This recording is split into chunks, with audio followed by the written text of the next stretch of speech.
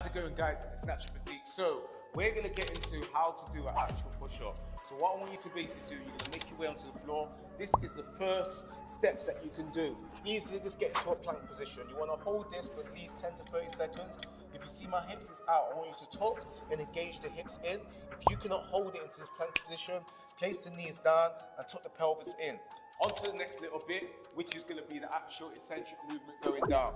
And then slowly exhale, come up. And you can see my hands are not in front, my hands are right here, just underneath the chest. So you want to slowly lay down, exhale and really push up. So you want to perform this for at least 10 rounds as well. Now, when you're going to go into the actual full movement now, what you don't want to basically do, what a lot of people tend to do when they do push-ups, they widen the hands, they do all of this, they're not even getting a full range down. All you're doing is affecting your shoulders, your neck and your traps. How you basically do push-ups, you want to slightly lean more forward, make sure the hands are shoulder width, just underneath the chest. You want to slowly come down and exhale and back up. This is going to enable you to contract more of your chest, more of your triceps, and this is what's going to enable you to get much more better with your push-ups.